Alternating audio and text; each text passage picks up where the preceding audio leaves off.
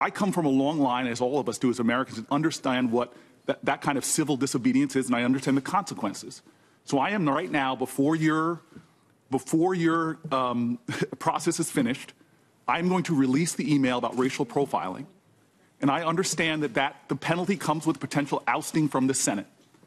And if Senator Cornyn believes that I violated Senate rules, I openly invite and accept the consequences of my team releasing that email right now. And I'm releasing it to expose that, number one, the emails that are being withheld from the public have nothing to do with national security, nothing to jeopardize the sanctity of those ideals that I hold dear.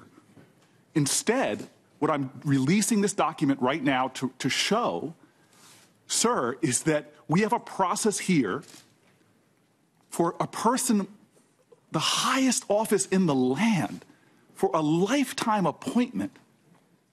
We're rushing through this before me and my colleagues can even read and digest the information.